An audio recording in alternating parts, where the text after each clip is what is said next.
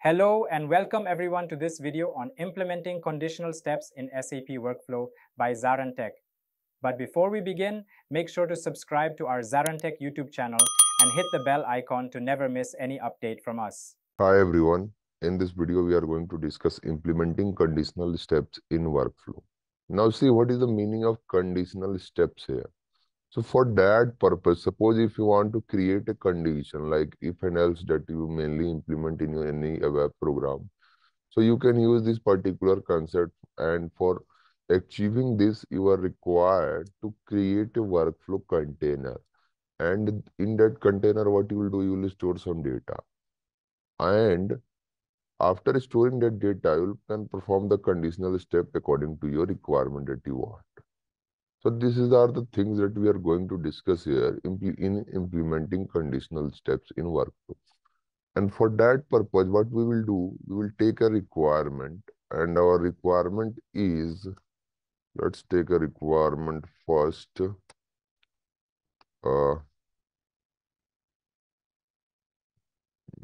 Okay, let's take a requirement. We will be creating two variables.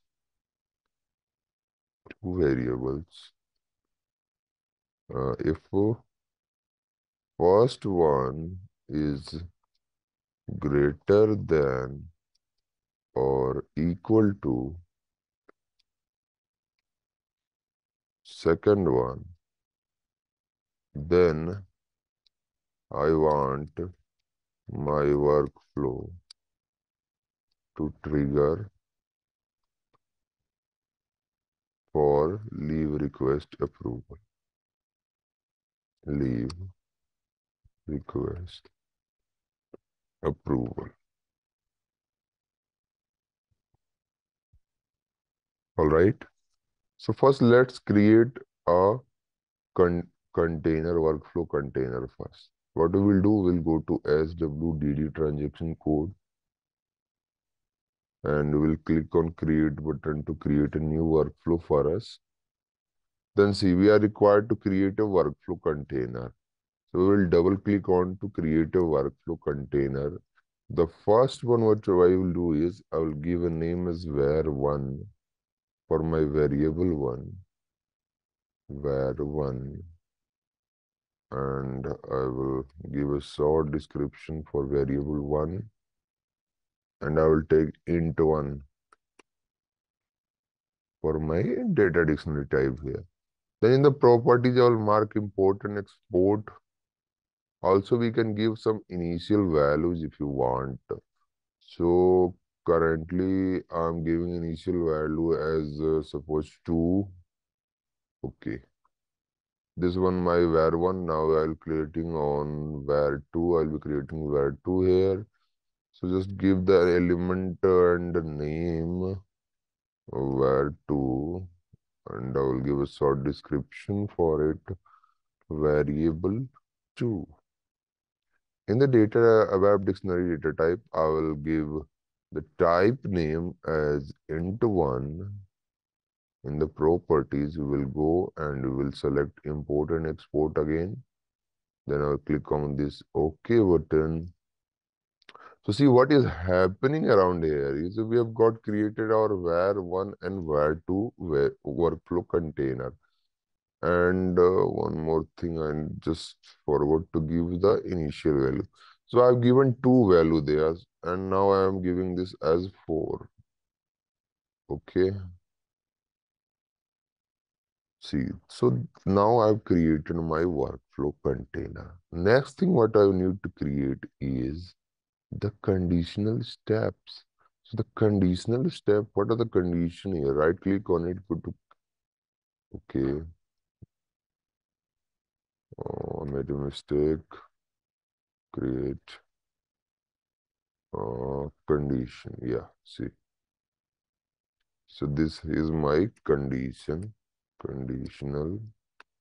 step. And here I will give a condition. My first will be expression will be var1. And here what I will select, greater than equal to And the second expression I will be selecting VAT2. Click on this OK button. And if the condition is true, what I will do here is I will go for a user decision for my leave request approval.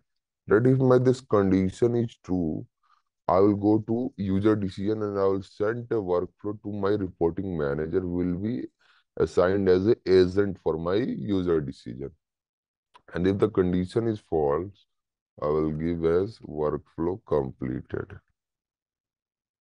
Now click on this OK button. See what is happening here. First we have got is workflow completed. All right. So here I have created a conditional step, and the condition is based on this particular container value. Okay. In case of when work he is selecting false, if this condition is not true, then what it will happen here? The workflow will be completed. And if it is true, I will create a user decision. So create user decision. And here what will happen here? So my reporting manager will receive this particular mail. For that purpose, what you are required to do is you will assign the name of the user here. For my current requirement, what I will do is I will assign workflow initiator so that this will be triggered to mine itself. And I will give a title here.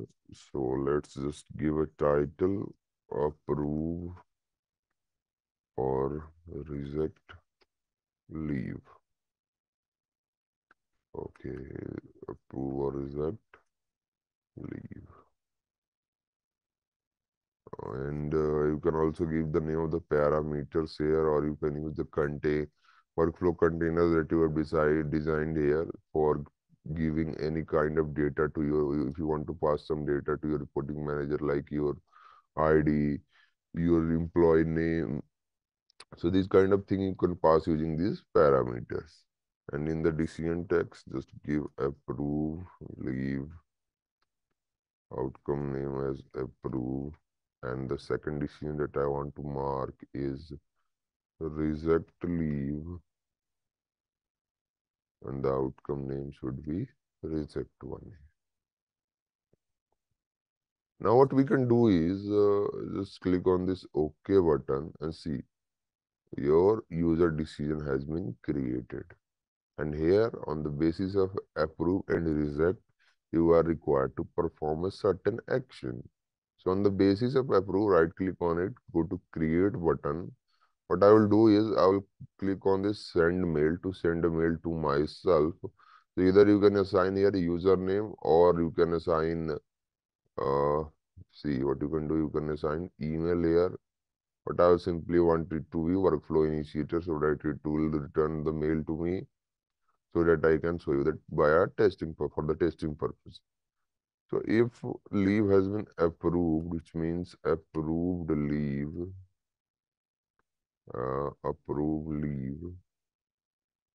and here what I will do is hi user, your leave request has been accepted. Now click on this OK button and assign the abbreviation name, workflow accepted. Press enter, assign the package, and press enter and assign the transport request. Now see what is happening here. My approve leave, for my approval, I have created a step, and the step is to send mail. Then on the reject, right click on it. Okay, what I need to do is I'll click on create button, and here we will go to send mail, reject leave. What I will do here is I will give the name hi user, your leave request has been rejected. All right, just click on this OK button. Give the name and abbreviation name for it. So I'm giving the name as rejected, assign the package and transport request. So this is the thing that we are required to understand here. Now my work is done, and how it is done here, I've created the workflow and my leave has been approved or rejected based on that. Will be approved or rejected. The first one will always be the conditional. So click on this activate button to activate it. Press enter.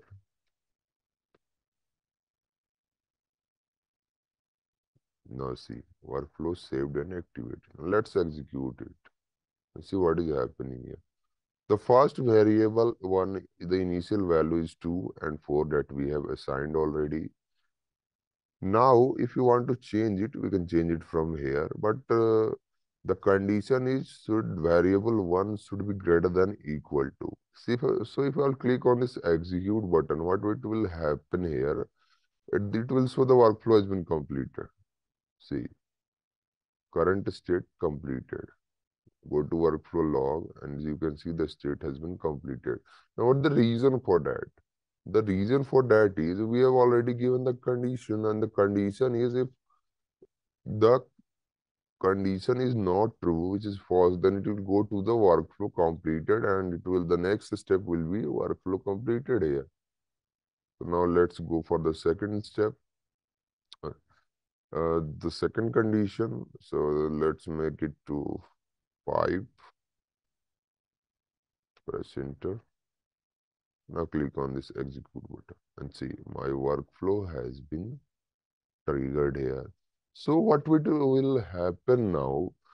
The only thing that is going to happen here is my reporting manager will receive this workflow in his SBWP inbox. SBWP is the transaction code for business workplace where my reporting manager is going to receive this mail. So if I'll click on this approve, I'll go see the workflow log is approved.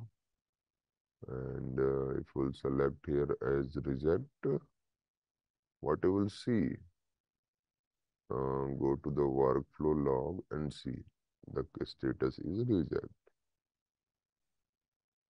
The next thing that we are required to do is no need to do anything else, just change it to 2 and click on execute and see our workflow has been completed. So what is the meaning of it here? What we actually did, we created 2 containers, we stored some value, and based on that what we do is we perform a conditional step. Condition are similar to if or else that we perform in our programming.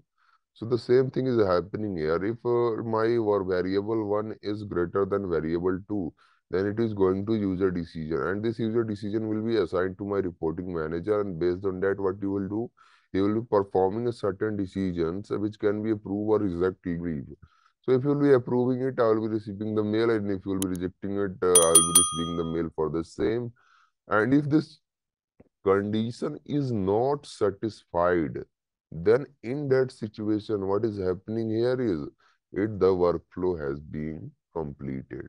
So this is the most important thing that we need to understand it, and all the steps we can see has been added into this particular steps area. All right. So this is all about our conditional steps in workflow. Thank you very much.